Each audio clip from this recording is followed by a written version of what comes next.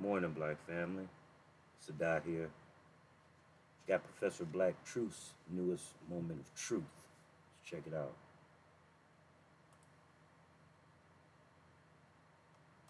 And this is the moment of truth. And now the Friday Crime Report. The last Friday Crime Report that I posted dealt with a Hollywood celebrity, Zachary Ty Bryan, who has had a number of brushes and run-ins with the law. He was a childhood star on the TV show Home Improvement. But these days, this guy's basically been famous for another reason, none of it good. Though the only crime greater than the ones that he's been accused of is the white media's ignoring of this story. They've downplayed it, treated it as a one and done and moved on. This guy's a celebrity. He's also become independently wealthy on his own, but even so, this guy's name is associated with a big-time TV show. He is a star. Though you wouldn't know about how the white media has intentionally and deliberately been hands-off regarding his story, and he's not the only one. Danny Masterson was sentenced to 30 years for raping 2 women. You probably haven't heard much about this. The same way the white media wasn't giving us breathless coverage of his trial either.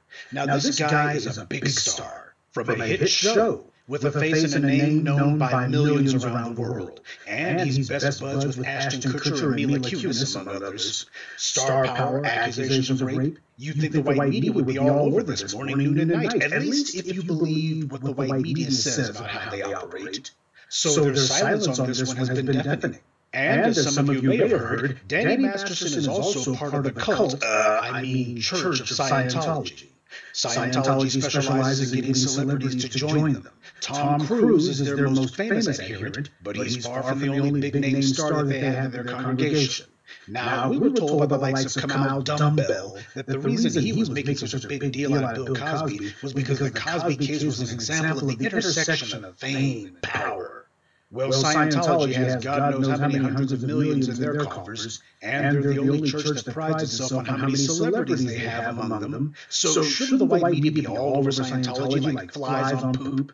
They were less afraid of tackling the Catholic Church than they are Scientology. But then again, the Catholic Church is a largely faceless organization. Whenever you go after the Catholic Church, the white media puts up images of cathedrals, not people. On the other hand, if you go after Scientology, you're going to be seeing faces of white people, particularly white male celebrities. To the white media, that's not a good target for their cameras. They want some black faces that they can shoehorn into the mix. Danny Masterson raped 2 women and was accused of raping a third, and he was convicted for it on the very first try. Unlike with Bill Cosby, who was never charged with rape, and who the first trial ended in a hung jury, the DA had to come back and violate the law to engineer what amounted to an overblown molestation charge, which fell immediately apart on appeal. And yet the white media still lies about Bill Cosby. They use the verbiage and vocabulary as if to say that he was guilty. They use the same words. They make sure the viewer knows that they don't care about the trial having been shown to be a farce, or that the DA and the judge were proven to have violated the law to manufacture a conviction against him. All they care about is he's black, so we gotta maintain the narrative. Nobody's offering Danny Masterson's multiple rape victims any sort of airtime or putting them on camera to tell their stories. As with practically every other white sexual predator that's come to light, Lifetime hasn't made any surviving Danny Masterson series. This guy raped multiple women. He's a serial rapist. But not even a documentary about him. Oprah isn't talking to his victims either. And it's not like the white media doesn't know who they are. Their names are already public. There were 3 women who Masterson raped. He was convicted of raping Jane Doe's 1 and 2, but the jury deadlocked on Jane Doe 3, so he got away with that one. But even so, Jane Doe 3 has come forward. Her name is Chrissy Carnell Bixler. She was a co-star on that 70s show alongside Danny Masterson, but more than that, Bixler was Masterson's girlfriend at the time. So this isn't some thwarted model, actress, whatever. This isn't sour grapes here. This was someone who he had been in a relationship with, not some anonymous thought. She was one of Danny Masterson's co-stars, and she was also one of his accusers. She's come forward to say that she had been one of his victims. The white media ought to be all over that. Interviews, articles, the whole 9. But they're not. And just to show how determined the white media's bias is, Bixler was also blasting Ashton Kutcher and his wife Mila Kunis, both of whom Bixler worked with, because the two had sent letters of support to the court when it came time to sentence the serial rapist Danny Masterson, their friend. Bixler went beyond that, and she insinuated that Ashton Kutcher is also a sexual predator. She alluded to certain disturbing, if not incriminating, phone calls that she had overheard. This is what white media is ignoring. A co-star of Danny Masterson's who's accused him of rape. I don't think any woman who's ever worked on a show with Bill Cosby has ever accused him of anything. It was always some thought, some model actress, whatever, some nobody skank who he never even met. But with Danny Masterson, you have women that he was in relationships with, women who he worked with for years, accusing him of rape. Whatever the white media falsely claimed about Cosby, you could truthfully say about Danny Masterson. The white American media is pretty much ignoring this across the board, mostly limiting their so-called coverage to gossip tabloid outlets. You have to go to the British or Canadian media to find actual coverage, so you can tell, just as with Daniel Penny, the New York subway killer, the white media has a news embargo out. They've already put a prohibition on reporting on this one. The white media isn't rushing to put any microphones in the faces of castmates and defying them to denounce Masterson. Mila Kunis and even Ashton Kutcher had the nerve to write a letter of support for him, telling the judge that he wasn't an ongoing harm to society. But they weren't alone. Deborah Jo Rope also wrote a letter of support for this convicted serial rapist, as did Kurtwood Smith. So basically the most important members of the cast of that 70s show supported this guy.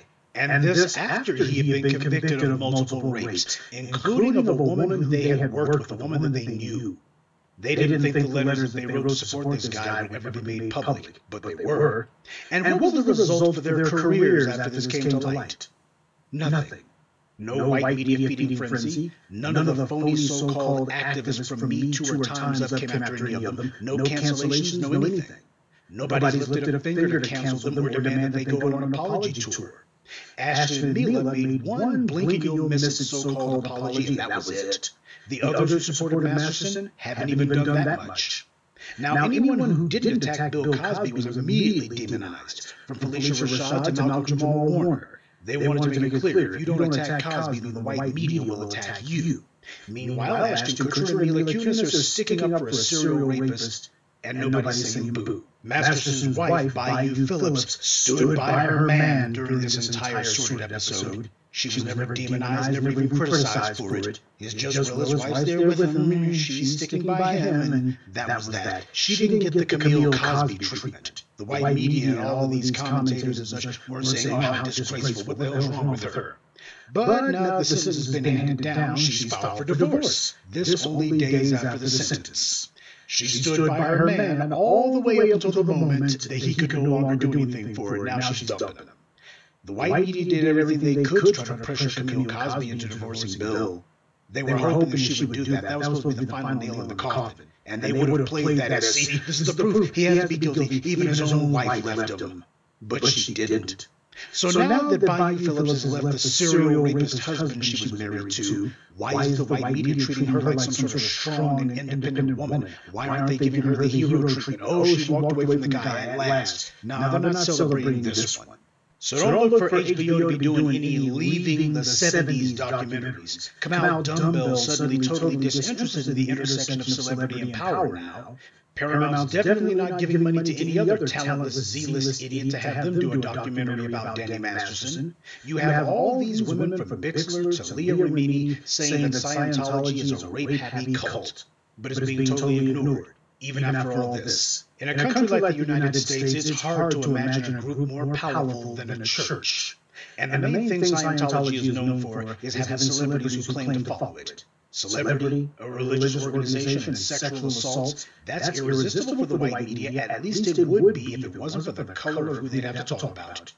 These two and Times have proven that they're nothing more than sock puppet organizations created by and promoted by white power. It was never about protecting women. It was and is all about deflecting attention from the sexual predators and putting the attention on black men instead, and ultimately containment of any claims that are not thrown out of court. See, right now, there are no black men who they can try to deflect attention onto right now.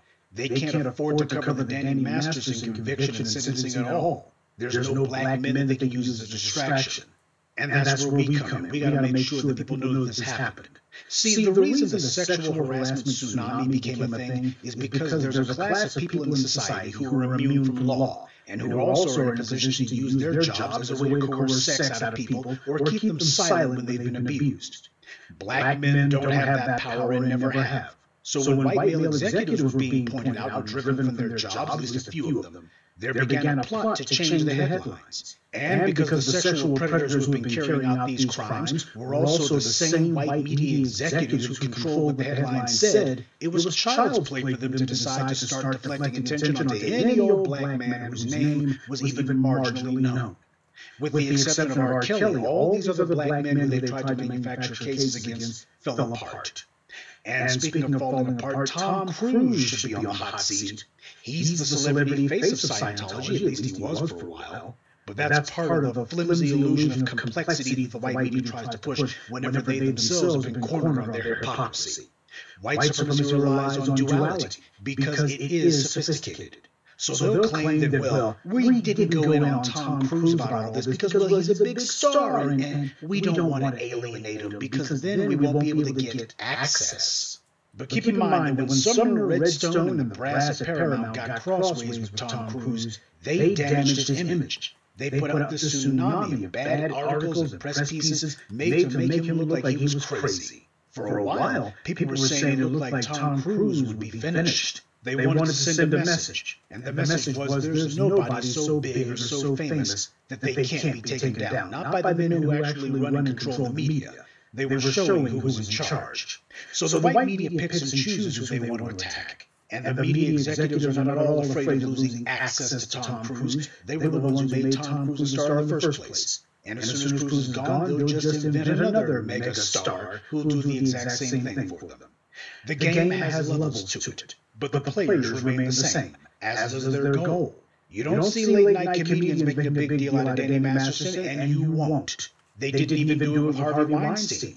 When's the last time you've heard any of these late-night comedians even using that guy's name? They don't even mention him. Same way they don't mention Woody Allen or Roman Polanski. They only make it a punchline if it's a black man they're talking about. They only constantly bring up a celebrity's name and keep bringing it up even in places where it doesn't belong, if they're black. Scientology itself has been lampooned, but now it's gone from ridiculous to dangerous. What Danny Masterson did wasn't funny at all, though. Scientology should be getting the same treatment as any other cult, or at least the same treatment as the Catholic Church got. But the white media can't do that because there's no black faces they can put in front of the cameras. No good targets. So as the black grassroots, we're going to make sure that we remind people of all these sexual predators who the white media doesn't want to talk about. Danny Masterson is in all likelihood going to prison, at least for a while. Though I gotta tell you, if I was laying odds, I wouldn't be surprised at all if an appeals court reduces his sentence or throws it out altogether on the basis of some made-up technicality. It's not about guilt or innocence. It never has been. It's about who the laws were written to punish and who they weren't. And the laws weren't written to punish those classified as white. So I would advise Danny Masterson's victims to comfort themselves with his sentence as long as it lasts. Though between now and then, Danny Masterson can prepare for what will surely be the most challenging role of his career: inmate. And that's this week's Friday Crime Report. Keep your eyes open and stay on alert, because there's a lot worse criminals out there than the ones the white corporate media chooses to show you. Good day, and be one. I'd like to take a moment to mention some of our contributors: Jacques Hargett, Sakina Collins, Nancy, Williams, and Antonio Daniels. Salute to them, and thank you to everyone for listening, liking, and sharing this message. Black empowerment only exists because of you.